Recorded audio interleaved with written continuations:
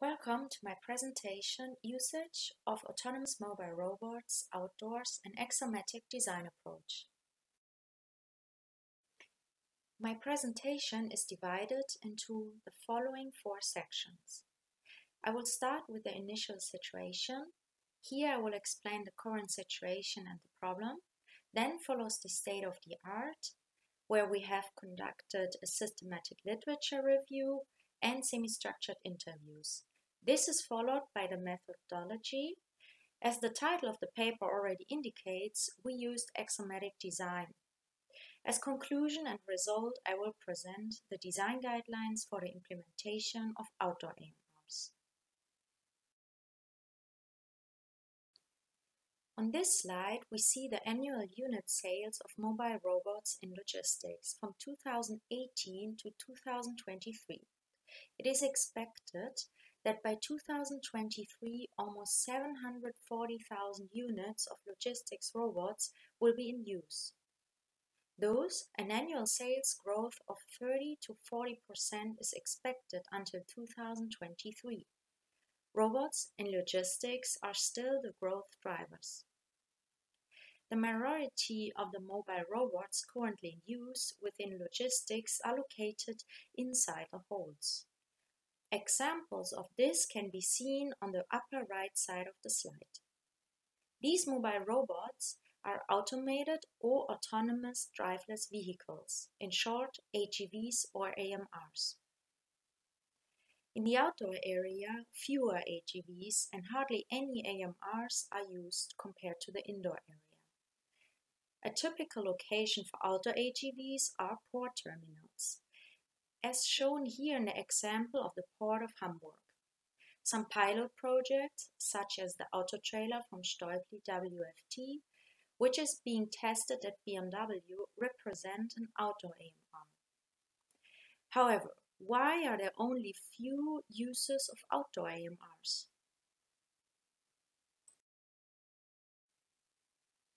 Before I clarify this question, I would like to explain the differences between AGVs and AMRs. Like AGVs, AMRs are driveless transport vehicles. However, AMRs have advanced capabilities such as independent action with the environment or independent decision-making. For example, in route planning, AGVs follow a physical or virtual guideline. AMRs, on the other hand, know their starting point and destination, but plan their route independently. Now back to the initial question. Why are there fewer outdoor AMR implementations? Some reasons are listed in the lower part of the slide. As you can already guess, the technology that affects both the sensors and the actuators is much more complex than in the AGV. Furthermore, in the outdoor area, the weather and road conditions and the additional traffic of trucks and cars must be considered. Challenges arise, such as snow, rain, and wet road surfaces, which do not occur in indoor applications. In addition, there are fewer applications and consequently less experience with AMRs on the outdoor area. Furthermore, many of the norms and standards are exclusively for indoor AGVs, but not for outdoor AMRs. Therefore, there is a lack of knowledge, methods, and procedures. To counteract this problem, we have scanned the current state of the art and science with the help of the SLR and semi-structured interviews. Based on the information of the SLR and the interviews, we then generate customer needs for the implementation of outdoor AMRs. The basis of the SLR is the electronic database Scopus. The keywords refer to title, abstract, and keyword of the respective publication. The selection process is divided into 3 stages. The first level represents the delimitation through automation. The second level limits the intersection to its application in an industrial logistic environment. And the third level reduces the number of works to be examined to those containing the key criteria. Boolean comments link these respective levels. The search is limited to the publication period from 2015 to 2020. The subject area is limited to first, material science, second, decision science, and third, management, economics, and accounting. After elimination, 12 papers are left. These 12 papers have been examined again and classified according to high relevance, low relevance, and no relevance. Finally, we were able to reduce the intersection again to 6 papers. From these 6 papers, we were able to drive customer needs for the implementation of outdoor AMRs. As a further source of input for the customer needs, we conducted semi-structured interviews. These took place between November 2018 and January 2019. In total, we talked to 24 experts from the field of innovation, automation, and logistics.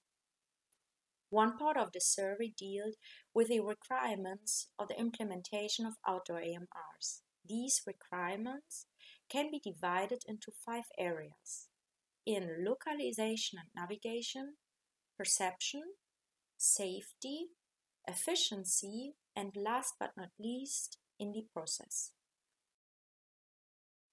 We now see on this slide the result of the SLR and the semi-structured interviews.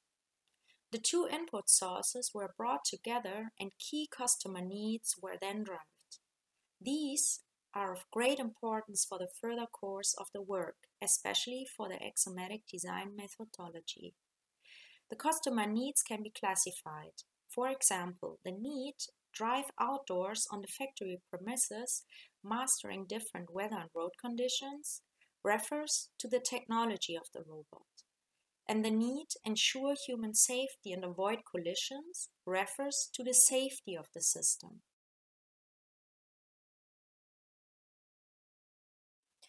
At this point, I would like to briefly introduce the axiomatic design methodology. Axiomatic design is a systematic method for the design of complex systems or even processes. N. Su developed this method in the late 1970s at MIT. According to Su, axiomatic design is based on 4 domains, which can be seen on the slide on the left. Today we are looking especially at the first 3 domains. We have already been able to filter out the customer needs with the help of the SLR and interviews. Now, functional requirements, in short FRs, are derived from the customer needs, also known as customer attributes, short CAs. You can see this on the right side. A FR was derived from each CA. For example, for the first CA, drive outdoors on the factory premises, mastering different weather and road conditions, the FR1 is locate and navigate autonomously and robustly under outdoor conditions on the factory premises.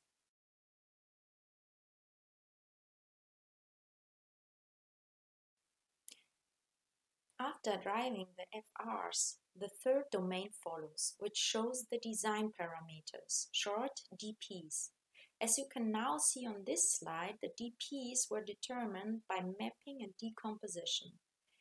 As this top-level decomposition FRDP tree shows, a DP was formed for each FR. We have also added design fields to the overview.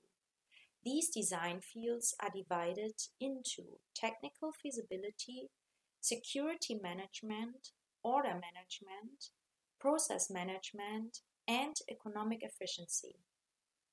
Since FRs and DPs are still very general on the top level, axiomatic design's goal is to continue mapping and decomposition until an FR corresponds exactly to a DP. In this work, we have initially gone down to 2 levels. I would like to show you the example of the first design field, technical feasibility of second level decomposition. The DP1, technical feasibility check of vehicle components and software, has now been broken down into further functional requirements. Design parameters and solutions have been created for each of these sub-requirements. The same was done for the other 4 design fields 2 to 5.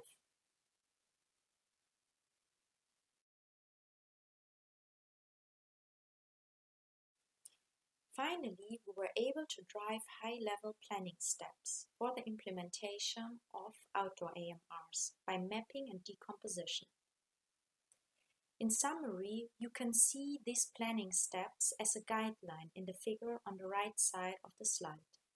Accordingly, the high-level planning steps are a technical feasibility check, a comprehensive safety system, an advanced planning system, a process analysis, and a cost calculation. The first planning step in the implementation of an outdoor AMR is the technical feasibility check. That includes the following sub-steps. First, a technical suitability test. Second, high-quality environment maps. And third, environmental perception and understanding. Road and weather conditions require robust and suitable mechatronic components of the vehicle. Therefore, technical suitability tests of hardware components for outdoor usage should be implemented. High-quality environment maps with robust and accurate localization allow a stable outdoor usage. An AMR interacts autonomously with the environment. Thus, it is mandatory to use sensor technology for perceiving and understanding the environment, including all actions within the level. Interacting autonomously also depends on the 2 previously mentioned points: technical suitability tests and high-quality environment maps. Further research is certainly needed to further decomposition DPs to be able to show more detailed planning steps afterwards. However, this guideline offers a first basis for the implementation of outdoor AMRs.